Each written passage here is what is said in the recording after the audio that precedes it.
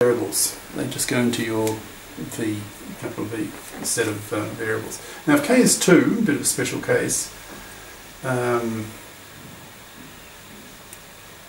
if k is 2, we create a new variable ui and add the rule that ui is little u I. Right?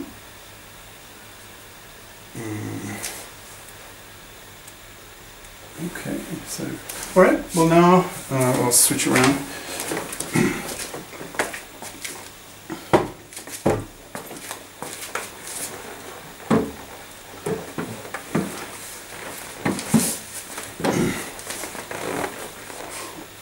Now, quite a few details in that procedure. I hope you followed it. You need to practice it a bit. Alright, now let's actually do an example. We'll be given a grammar, which is here. Now remember, mentioned a few times in the past, typically, a grammar, strictly speaking, its formal definition is a for tuple. Right? It's a list of 4 things, V, capital sigma, capital R, and the start variable. But if you're given the rule set R, you can deduce readily the other 3. So typically, often a grammar will just be specified by its rule set, and that's it. The other 3 things you can extract from those rules. So that's what's given here.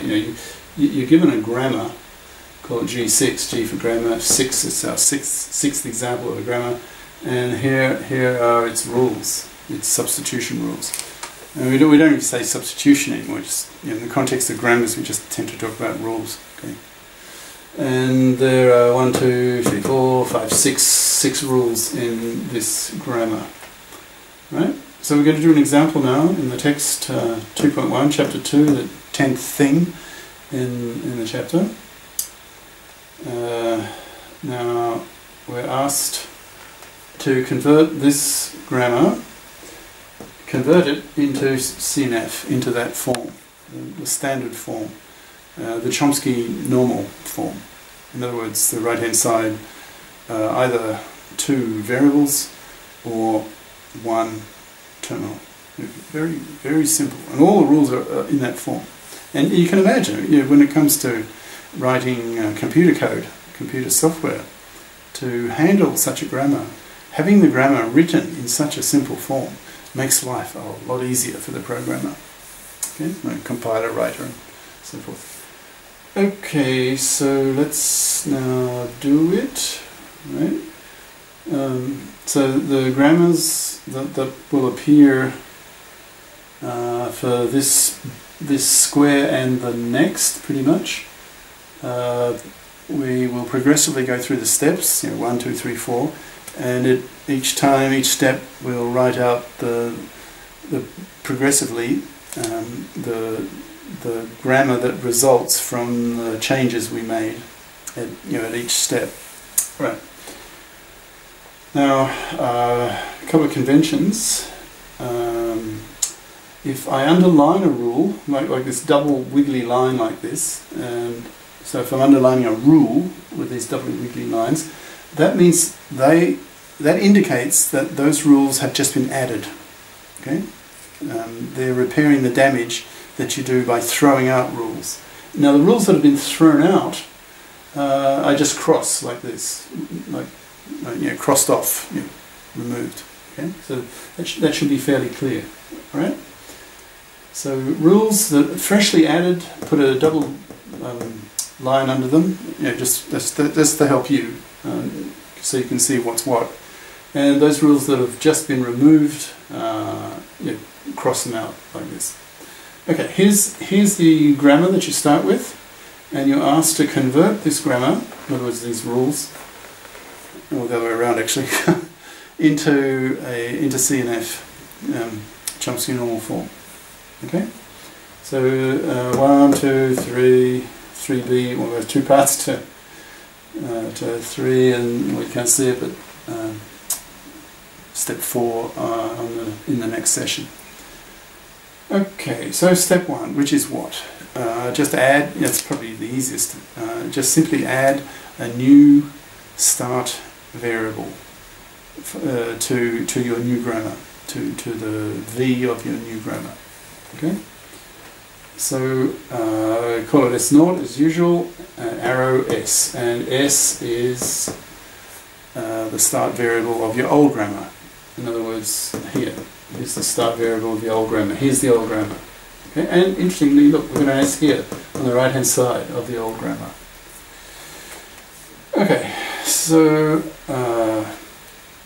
so the new grammar, the modified grammar, it'll be, now we've added that rule to it, okay, and the other rules unchanged, I guess. 1, 2, 3, 4, 5, 6, yeah, okay. So you just add that new rule to the set of rules of the old grammar. So here they are, plus this new one, and we haven't written it, but V. V is the old set of variables of the old grammar. You would add S0 to it.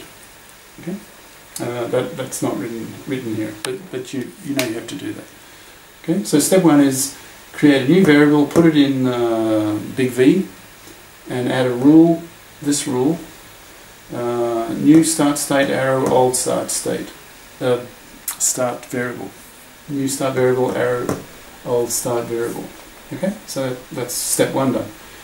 Alright, now step 2 is we remove the eta rules. So we remove all those rules that have it as a right hand side the empty string. And then after that we'll remove the rules that have a single variable. We won't remove the rules that have a single terminal on the right hand side. That's fine, that's compatible, right? Remember, that's compatible with CNF. Okay, so there's a certain logic, yeah, it makes sense as you get into it more. Alright, okay, now step 2, remove the eta rules. Now things get a bit more complicated. Now here is the grammar we have, our current grammar, right, that we have at the moment. Now we're doing step 2. Now have a look at this grammar, like these rules here, and go looking for epsilon rules. Can you see any? There's one. B arrow epsilon.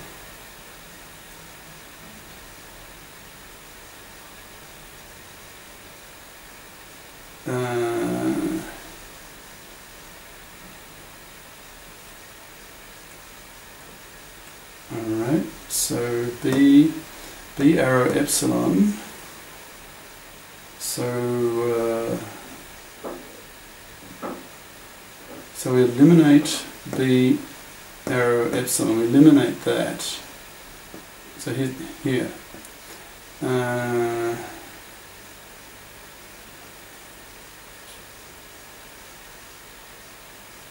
And then we go looking for all the instances of B on the right hand side,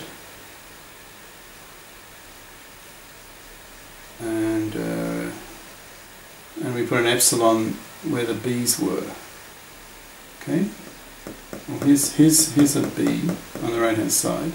So if we eliminate it, we just get the empty string. So then we get A arrow epsilon. But that's also the form. That's also an epsilon rule. Okay, so we want to get rid of that as well. So you just keep looping till you've got rid of all the epsilon rules, right? Now here, you can't do anything. Oh wait a minute, here's a B. Okay, so you eliminate that.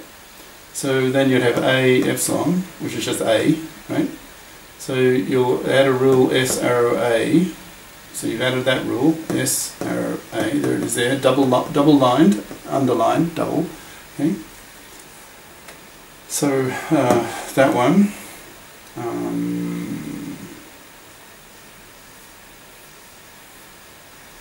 Now here's your A arrow epsilon that we got from where? Now you go looking, let's go through it again. So look here and look for an epsilon rule. Well, here's one, B arrow epsilon. Okay, then so kill the B arrow E, which is here. You've killed that. Right? You've killed that rule. I mean, here's like, it was two rules, but we killed that rule. So just left with B arrow little b. Okay. And then go looking for, on the right hand side of the other rules, go looking for occurrences of where you have big B. Well, there's one, A arrow B, and here's another one, S arrow little ab. So I've got two occurrences. Now, when there's a B, put an epsilon there, kill the B. So here you just get